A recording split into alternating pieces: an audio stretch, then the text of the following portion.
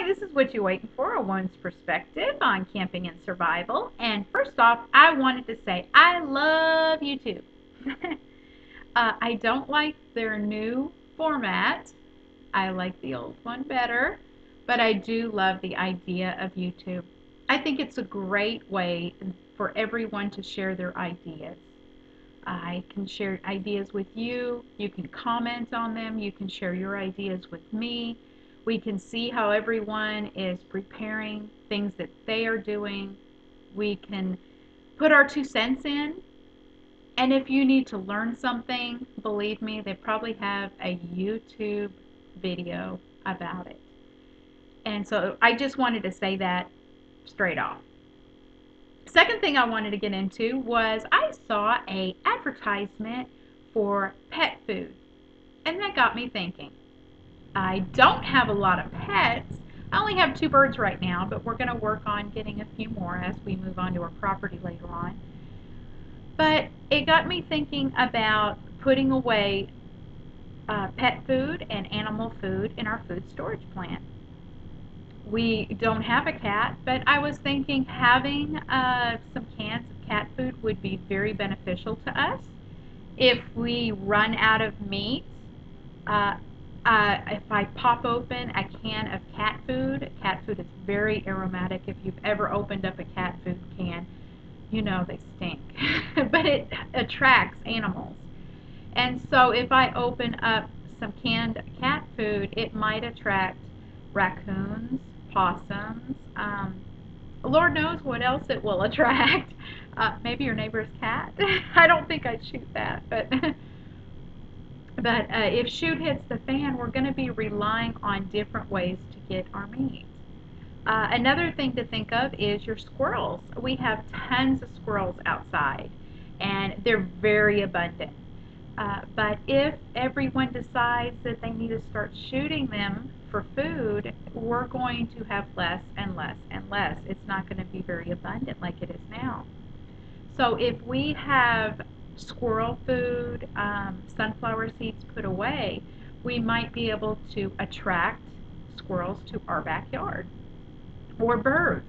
That's another great one. We'll attract the birds.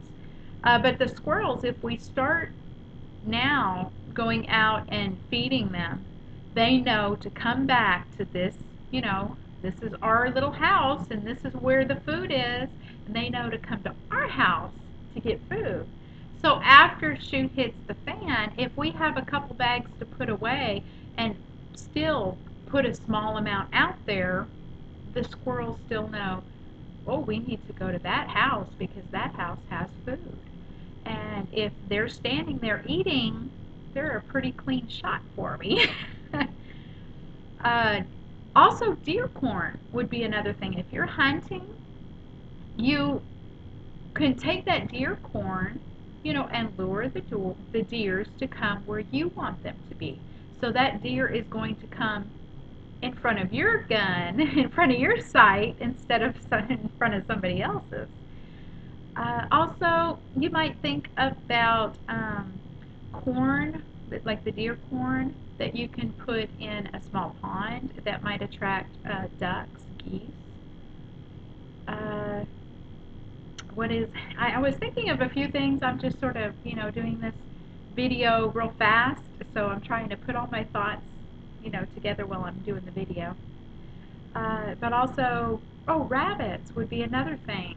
If you can get maybe some rabbit pellets or rabbit food to put away, and when shoot hits the fan, you might be able to attract the little bunnies to you rather than you having to go and find the little bunnies. uh, Also, I was thinking about livestock food. We are in a very rural area, but we're not rural yet. But if you go down a few, probably about 4 or 5 streets, you're going to see farms, you're going to see goats, you're going to see cows, chickens, and uh, you do not know what's going to happen. There might be a few cows that get out that you might find, a few goats that have lost their way. Or you might come across, if shoot hits the fan, you might come across a farm that has been either abandoned or possibly the owners have been killed or died. And if that's the case and you come across chickens, I would love to keep a chicken for the eggs, because if you feed them, pretty regularly in a good amount, you can have maybe an egg 1 to maybe every 2 days you'll get an egg, and that would be more advantageous to me in the long run than to eat the chicken and have it for one meal. You could have several meals by having that food and being able to prolong them. Also, if you come across an animal that might not be older, that's a young child, young little kid of a goat, and you can feed it and fatten it up until it's slaughtered. Or if it's in milk, you don't want to, butcher an animal, a cow, if it's in milk when you could get milk every day.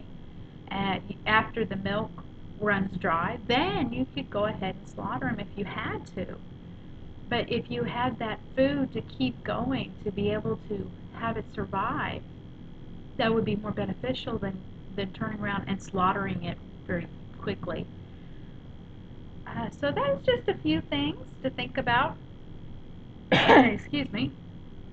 So if you have any comments, things that you've thought about, make a note of it. I love to see your comments, especially if they're constructive. If you're just going to say that I'm a ding-dong, don't make a comment. But if you don't disagree, if you don't agree with what I say, or you have a comment to add to it, please make comments. I love them, because that's how we learn. That's how everybody, learns. Is you have more experience in some things. I have more experience than other people in some things. And when I say something, if I say something that's like totally out there, if you know better and you're more educated than me, please let me know. I'm just going by a lot of things I think of are things that I've either heard from YouTube or that I just an idea that I had. So I love to hear the comments that are constructive. But if you're just a meanie out there and your whole idea of having a YouTube channel, you don't, upload videos, all you want to do is just watch other people and bash them and, calling them names or whatever, or using a lot of foul language, then maybe my channel is not that great of a place to be. I'm not making you watch my videos. You don't have to. But try to be nice. I mean, we could share and criticize without, being mean to each other. Everybody's different out there. And, the way I think of it, I put my picture out there. Everybody knows what I look like. Everybody knows a lot about me. But the people that have the YouTube channels that don't upload any videos and all they do is bash and they don't have a picture of themselves, it makes me wonder, well, I wonder what those people are like. They don't put themselves out there, to be criticized. But anyway, I would love to hear your comments, but if you're just going to call me a ding-dong, then don't make a comment. But anyway, think about it, and what you waiting for. Bye.